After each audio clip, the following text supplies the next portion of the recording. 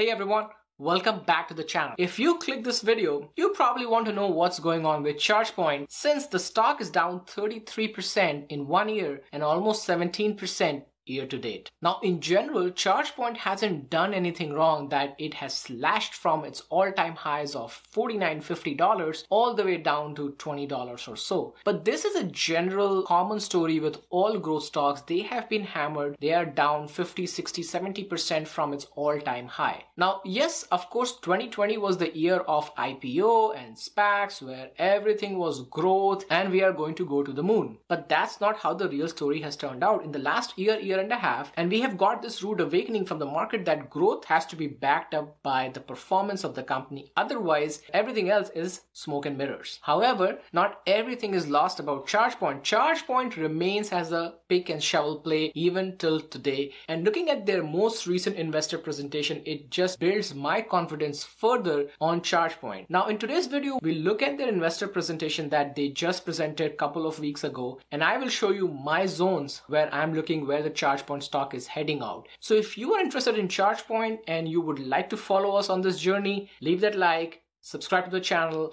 and without further ado, let's dive in.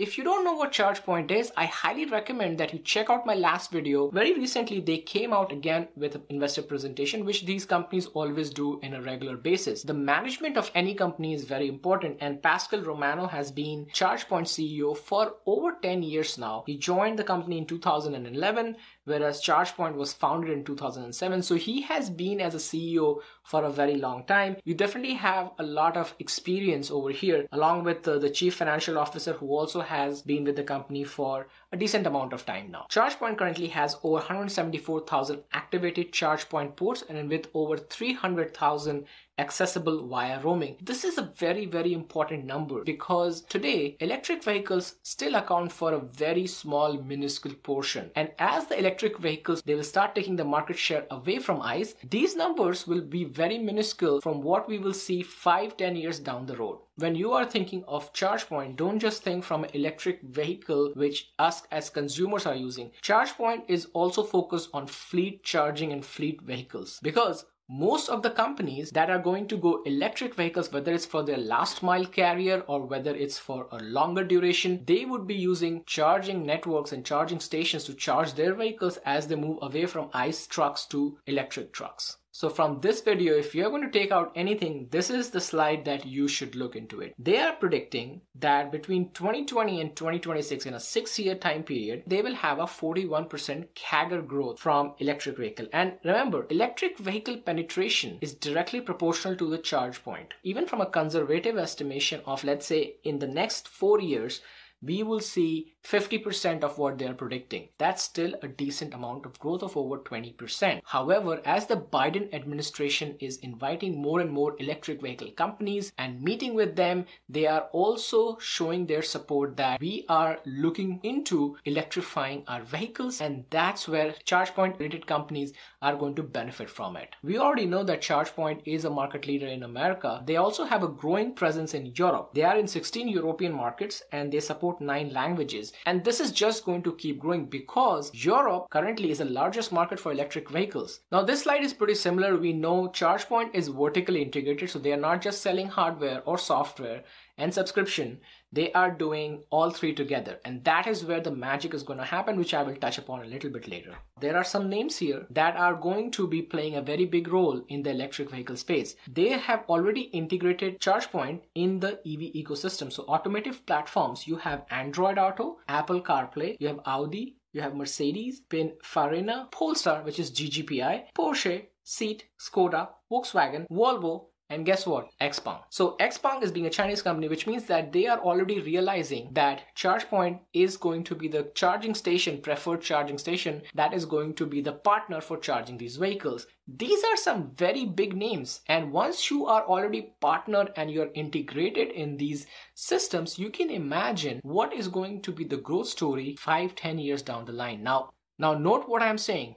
it is going to take 5 to 10 years before you will see these companies becoming profitable and really meeting its potential and providing that growth. It is very important to keep that long-term mindset, especially when it comes to infrastructure companies like these, which takes a longer time to build. It is not just a software as a service company that once the software is a hit, it becomes a high margin business. It will become a high margin business, but it's going to take time because it is both hardware and software together. As you can see, imagine Shell is already getting into electric vehicle charging stations. All Shell gas stations have electric charging stations. Most of them you would be able to use ChargePoint subscription and charge your cars over there. And this is going to be one of the models electric vehicles really ramping up as they start using the existing gas station networks. And the last slide from the investor presentation is the revenue diversity. So of course, quarter over quarter, we are seeing 87% growth. But looking from a geography standpoint, we can clearly see that though Europe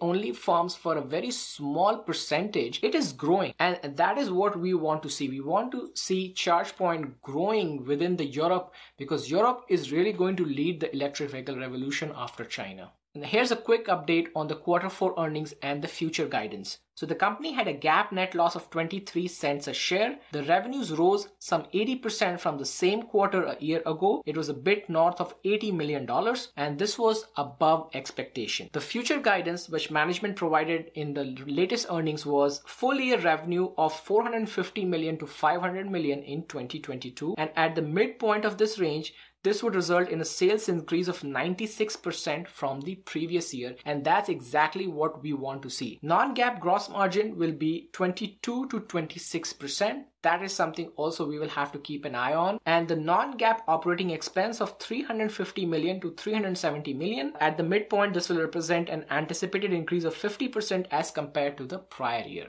Now keep in mind that ChargePoint is not a profitable company, and we don't expect ChargePoint to become profitable or even have a positive EBITDA until 2024. And that might even get pushed out depending upon a lot of geopolitical situation. If you're thinking about a recession coming up, those will have an impact on the company. So keep that range in mind. And the reason why it is because the company is focused on the top line growth, which basically means that they want to build a very big consumer base first, and then they will be able to generate very high margin from their software as a service business. If you are planning to buy ChargePoint today and expecting to become a millionaire in next 2 years, that might not work out. Now, from a public portfolio standpoint, what are the levels that I'm looking at right now? Currently, I'm seeing the 1632 to 1205 as my buy zone. So if the stock is trading in this zone, that is where I'm going to be adding more stocks in the portfolio. I see that the $20.32 is going to be acting as a ceiling for this stock for a while because it hasn't been able to break through it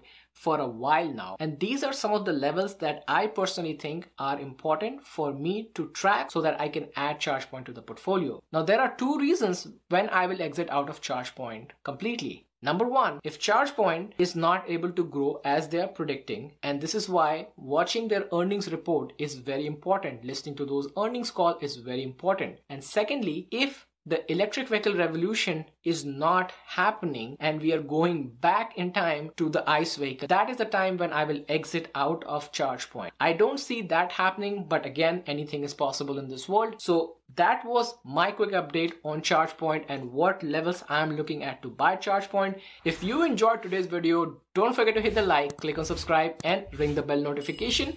I will see you next time, Investor Family, but don't forget to invest for tomorrow.